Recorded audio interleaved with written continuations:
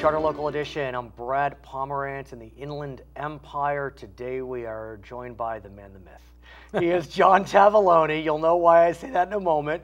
He is a supervisor in the the county of Riverside. And I recently saw him perform. I'm telling you, I saw him perform. He's got a voice. You have a voice. Thank you. There was a convention, a national convention called the National Association of Counties Convention, and you and your band performed for all of us. Correct. Sir, where'd you get that voice? I've been singing since I was 10. Right, and tell us about why you decided to perform before supervisors throughout the nation, who your bandmates are, and then we'll go on from there. The band formed in 1964 here at Ramona High School in Riverside. Yeah, come on. We've been together. Of course, we had a hiatus of about 40 years Just after about. we all graduated, Right. and then got back together 12 years ago, and have been playing strong ever since for the past 12 years. And we got asked by National Association of Counties out of Washington to come perform for How did they know that John Tavaglione, supervisor from Riverside County, because has a voice, you know, that makes women swoon? Well, we've been playing classic 60s rock and roll for the last 12 years in all of our lives, so they've heard about us and from other conventions and other supervisors, and they called and asked us to play. I have to admit it. You invited me to go to the performance, and I just thought, oh God, what am I getting into? And it was at the Long Beach Performing Arts Center, which was around the corner from the convention center. So I could hear it as I was approaching, and I could see it as I was approaching. I thought, like, that can't be John Tavaglione. I mean, because I didn't know. I really didn't know. Yeah. But most importantly, being at that event, you're having a great time. I mean, that's what I really enjoyed. You know, you happen to be talented, but forget that.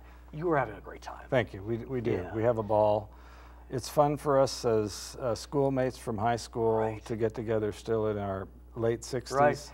And what's also kind of interesting, tell me about your fellow bandmates, because you all work together at some level. Well, 3 of us work at the county. Me as a supervisor, one of our guitarists, who's an Eric Clapton type guitarist. Okay, sure, I remember that from the concert, yeah. Yeah, is director of our fleet services, and our drummer, who actually started the band back in '64, is an investigator with our human resources agency. It all comes around. Yeah. It all comes home. But let me ask you more broadly.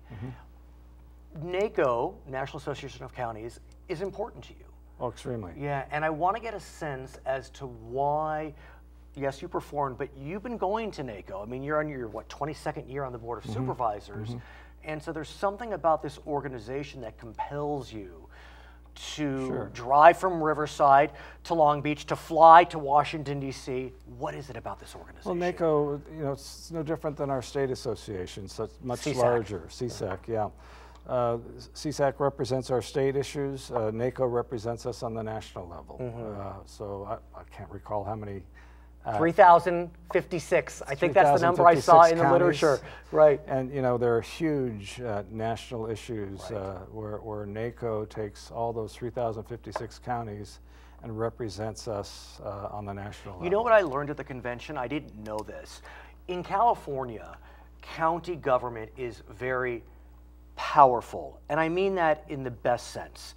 A lot of the work of government that touches us goes through the county. That's correct. Health and Human Services, criminal justice, education, lots of areas. That's right.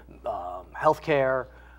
I didn't know if it was that way in other states as well, but I learned at NACO that it really is. Very much so. Counties are really where the rubber, meets the road. Rubber meets the road. Counties deliver most of the services for the federal government. Right. And that's the other thing I learned. I mean, I had known that before, but federal dollars flow through. Sometimes it starts in Sacramento or takes a quick sojourn, but then to the counties. Yeah.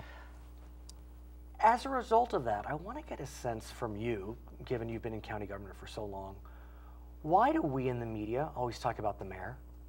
The metaphoric mayor. Yeah. I mean, God bless the mayors of Riverside, Rusty Bailey, Carrie Davis of San Bernardino.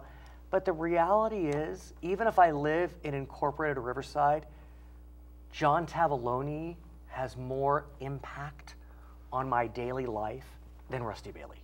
Well, I don't know that that's... I'm exaggerating to Yeah, make a point, I mean, but metaphorically speaking.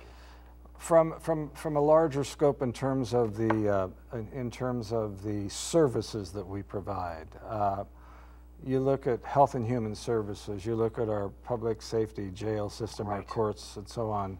The counties deal with that. You know, child protective services, and all of that. The counties, that's what we do. I just feel as if, and I'll take partial blame, that we are not serving our audience well when we don't convey to them in the strongest possible terms that county government really, really matters. You're right. People say, what's a county supervisor? Right. Often I get answered, what do you do? I'm a county supervisor. I still hear that today. If you said you were mayor, they'd understand. They'd completely. understand, but continue. Yeah, and you know, there's no doubt whatsoever, we all have a huge responsibility on the local level. In fact, that's where the rubber meets the road, is on the local level, whether it be city or county. But you know, from the county's perspective, we handle everything literally from birth to death. Right, literally. Literally. You think of the hospital. Yeah. Babies are born in our hospital. Right. Birth certificates. They get the birth certificate there when they're, and we have the Riverside County Coroner's Office who picks them up from wherever they pass. Right. And then we handle the process from there, and then they get the death certificate at our county, you know, recorder's and assessor's or recorder's office.